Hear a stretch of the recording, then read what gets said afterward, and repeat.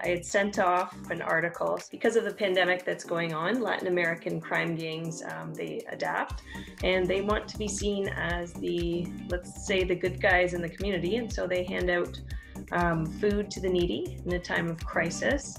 It's a great way to get people to join the gangs, as well as to make sure that the gangs can operate well during this time. I did find it interesting as I went through the article that the local authorities, including, I believe it was the mayor of the town, had gone to the heads of the gang and expressed to them how to deal with coronavirus and to prevent the spread. He said, "I need to acknowledge who really runs this city. Although our borders might be closed, in this case, they're often creating shipments of drugs by submarine. So I'm not necessarily sure that those same borders would apply." So to you guys, I just wanted to know if you have thought about how the flow of funds might change going forward with the pandemic. I feel as if this is a way of gaining empathy for the activities, and maybe also they are like in a mode to recruit the local public into their upcoming activities. Maybe, I mean, we cannot forget at any moment that they are not the good guys, even if they are doing an act of goodness at this point. But in the end, they are not going to come to the mainstream. So, I will ask a question to everybody over here. Is this a way, or do you think this is a method to actually recruit people into your gang, or gain an empathy from the government so that they are soft on the activities that they will be doing henceforth? Or maybe this is one of the acts of actually trafficking the drugs in the parcels, in the food parcels or something. These are the ways that can actually lead up to these kind of consequences. Everyone's waiting for some very wise words. Go for it, Amber. I'm going to assume that like when they're doing these things, there's part of it where they often people that are part of those criminal organizations actually live in the community or are part of the community. So I don't think that it's completely divorced, but I don't think they're necessarily completely benevolent acts either. When I look at things like this, I don't think that there's, that pro quo, like we've done you a favor, ergo someday you will do us a favor. And maybe in some cases there is, I don't know.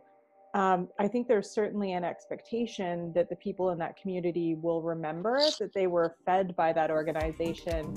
And if at a later date, someone from that organization needed to hide out or pass through and law enforcement was to ask where they were, you would be less likely to inform on or talk to law enforcement about someone who had helped you previously or about an organization that had helped you previously, in particular in the absence of government aid. And I think that was one of the most striking pieces of the story. The people in those neighborhoods aren't receiving aid. They're not having their basic survival needs met. And I think that if I was in a position where I couldn't feed my family, and the only alternative that I saw was to take food from a gang, I would probably take the gang food and feed my kids. I think that's a choice that I would make without questioning it. And so it would be a natural choice. Exactly. And so I think part of that, part of the piece that we have to think about is not just the AML perspective, but the human perspective. And how do we move away from these systems and deal with some of the systemic problems rather than just the fallout? Because when we're at AML, we're already at the fallout. Yeah, that's so true. Manju, I see you had your hand up, and I'll wave hello because I haven't seen you in a while. So hi, go for it. It's very critical for these gangs to have public support and public sympathy, and it's very, very effective. And they don't have any age restrictions on who they can recruit, so they use kids a lot. My fear is that this could actually extend to other predicate offenses not just drug trafficking, it could extend to human trafficking. We could see really, really, really bad players try to use this opportunity to prey on our victims and try to curry favor. Very interesting. I see Mohit. I'm not sure. I think you're connected by phone. I believe that's why I don't see you, but he wanted to contribute something. All right, so just to kind of talk about what Amber and Manju both mentioned, when it comes to the way that the drug cartels and those organizations deal with the public, absolutely one of the ways they do it is by incurring the empathy, incurring the support through impoverished places. But what is kind of not understood is that they actually are the government that's there. One of the prime examples of that are the favelas in Brazil, where there is literally no government. It's just the crime organizations that run that area. Like Manju mentioned, they don't have any restrictions on who can join and who doesn't join. But it's like that in a lot of areas that even aren't third world, like there are French apartment complexes which are totally not run by the government and are basically managed by crime organizations. That's one of the big ways that they deal with the recruitment, and they get support from the public. And the other thing is the big piece of this is corruption. Corruption is one of the big ways that they kind of deal with this. So, we're kind of seeing it out in the world now. What all those underlying things that Amber mentioned, we're seeing all those kind of come to the light.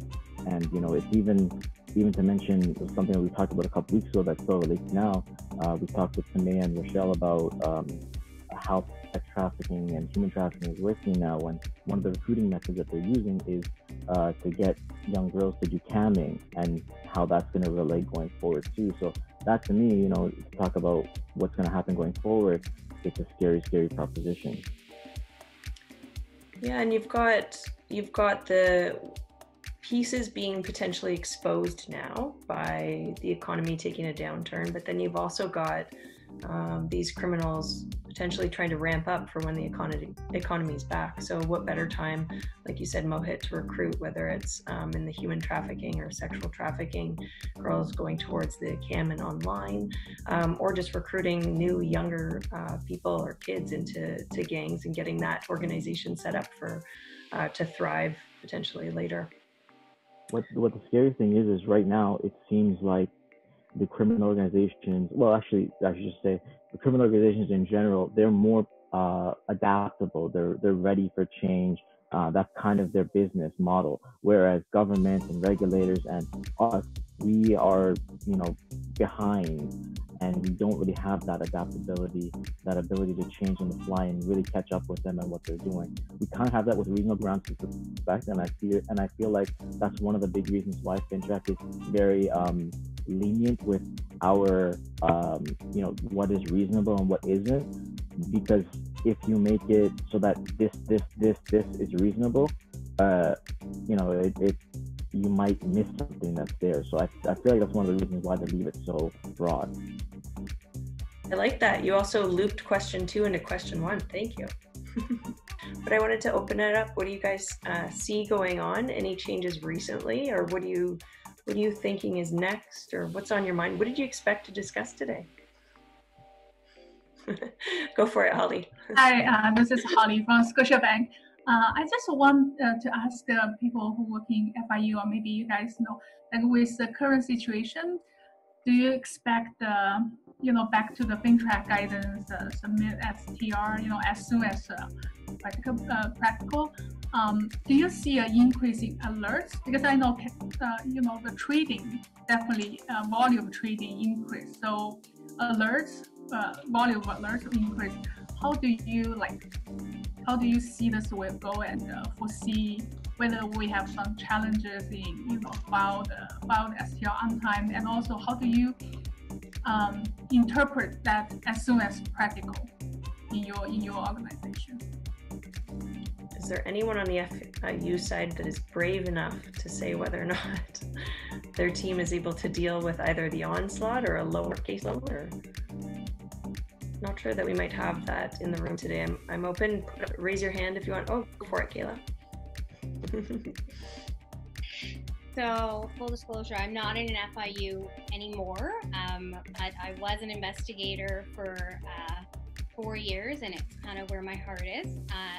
So, as of the new year, I'm now a business analyst. But I think it depends on the institution. It's on the technology. Different banks are also, at least Canadian financial institutions, have set things up really, really differently. I worked at one big bank for a few years, and now I'm at another big bank, and the way those two institutions manage the triage case processes are entirely different, and they're actually framed under very different SVPs. So it really depends on how connected those units are, their technological abilities, if they're international banks or more local national institutions. I will say at both banks, so the time from alert to case to actual adjudication, and when it comes to decision making, there's a big gap. And the threshold for filing, I found, has gone, the threshold is getting less and less to file at this point. And now with some banks coming into the file on every single transaction, as well, has had a really big impact on the amount of time it takes to complete an investigation and then even to file. So banks are starting to have filing teams as well. But even those reports need to go through approval processes. So I think we haven't gotten to a happy medium yet to deal with the sort of real-time constraints that we have, as well as the organizational constraints. Yeah, we've certainly seen that a few big banks that I've worked with in the past, I would say, have perhaps struggled recently with trying to get all of their FIU working at the same time from home. So although some of the technology might have existed, getting everybody online either at the same time or distributed throughout the day has been the challenge for many. So I believe alerts certainly in some areas might go up more than they might go up in others. So Holly, you spoke to the trading, that would absolutely make sense. Those might go up, others might not be. We might not see as many people rushing the bank machines at this point. So you might see changes in the level of cash, and so perhaps fewer cash reports going out. But ultimately, I think it does come down to the technology and people being able to work those. I think many of the banks have taken it seriously. They're not looking at it as, okay, we can hold off to file, but there would be definitely a prioritization given that pushing the paper through is slower due to technological connections. All right, folks, so I'm thinking for the next one, so we're going to do another 2-week gap, and I'm thinking next time I'll ask the audience I'll give a bit more notice for the next one. And once you're registered and all that, I'll be asking the audience for what questions you'd like to see asked. So have an excellent night, folks, and I will miss you for the next 2 weeks. I'm going to try and see the sunshine in my backyard for a bit. So I hope you all stay healthy. Have a good one, folks. Take care. Thank you. Bye. Bye.